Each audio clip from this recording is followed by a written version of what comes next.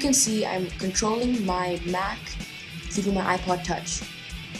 And now I'm going to show you how to do the same. Okay. To be able to control your computer from your iPod Touch, it's really easy to do, and there's no jailbreak needed. Okay. The first thing you're going to do is on your iPod Touch, or you can do this on your iPhone as well. And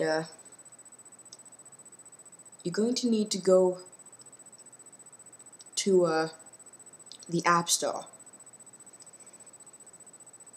So wait for that to load. Oh yeah, so you need to be on 2.0 to get this. And then you need to download something called VNC, Mocha VNC Lite. You can get the full version if you pay for it. Okay, to get that, just go to search and type in Mocha, and it should be the first one top. Should be the first one already. So anyway, once you've downloaded that, you're gonna need to get a VNC client. You can get a VNC client for Windows and Mac. I'll just show you how to get them now. Okay. First of all, you're gonna need to get a VNC server program, and for Windows, you can get this program called Type VNC. It's free, and I'll put a link in the description. Just download from there. Okay, and for Mac, you need something called Vine VNC, and you can get it from the first link, and just click download. Okay, I'm on Mac, so I'm going to show you the Vine VNC, and okay, here it is. This is it right here, and at the top it'll show your what your network's called, and here it'll show the IP addresses and showing this, if the server's running or not. Okay, once you got this running, you just keep this up, okay, and don't stop the server. Okay, now I'm going to show you how to connect from Mocha VNC Lite. Okay, so once you've installed Mocha VNC Lite on your iPod, or the full version, or Teleport, which is another app which does the same thing, which I've got, and you've got this server running on your computer, go on your iPod, find VNC Lite or whatever you got, and when it loads up, click connect,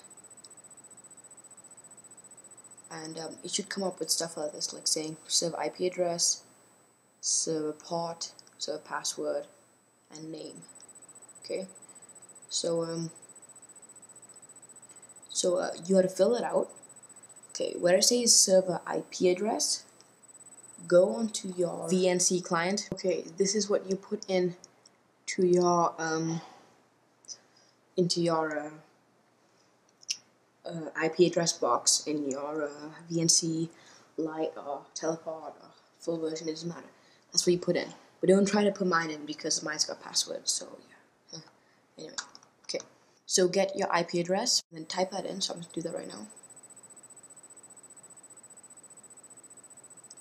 So 192.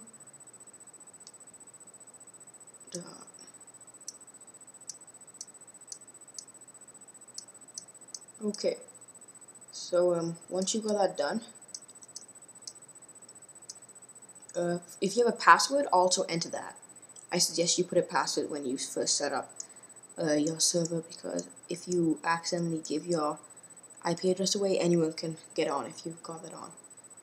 Okay, once you've got that on, click connect.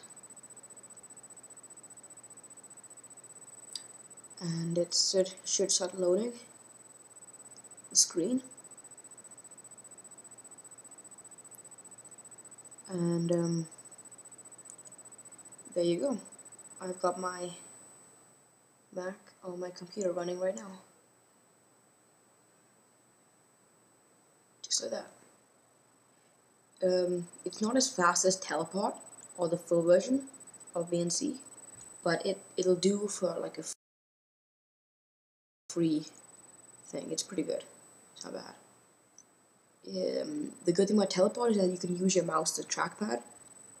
which is pretty cool and stuff. But if you don't want to spend any money, this is probably the only thing you can get, actually, I guess. So, but for that, it's pretty good. So yeah. Okay, so thanks for watching my video, and bye. Bicycle, bicycle, bicycle. I want